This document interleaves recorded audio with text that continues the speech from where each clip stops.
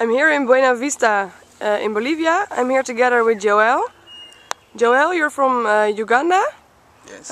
Can you tell me a little bit what you learned during the last days of this CCLE? Okay, thank you very much. As mentioned by Kathelyne, I'm from Uganda, Computers for Schools Uganda. This has been one of the exciting moments for me. I have come here to represent my organization and also represent the people back home.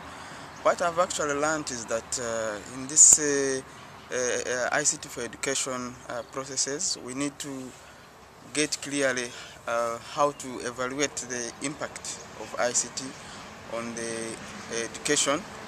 And we have discussed, a lot of members have brainstormed and discussed that we need to understand the situation before the intervention and then set targets to which we can work towards, and then set indicators and work towards that. And then we can have maybe a midterm evaluation and then the maybe annual evaluation to see whether the intervention is causing an impact.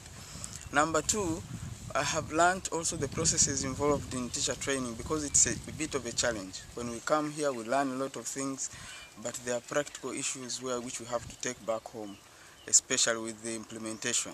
So we need to know, how do you prepare the teacher to organize the materials, for example, to uplift their ICT skills levels, to organize the core team that will work on the materials ready for development, so that you are not confused along the way.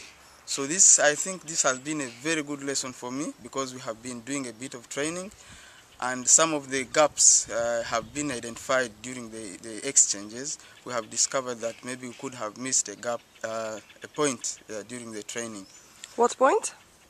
For example, inviting the core team to look at the materials. We had missed a point there, where you sit with the people to organize the materials before it is passed on to the teachers to develop the content.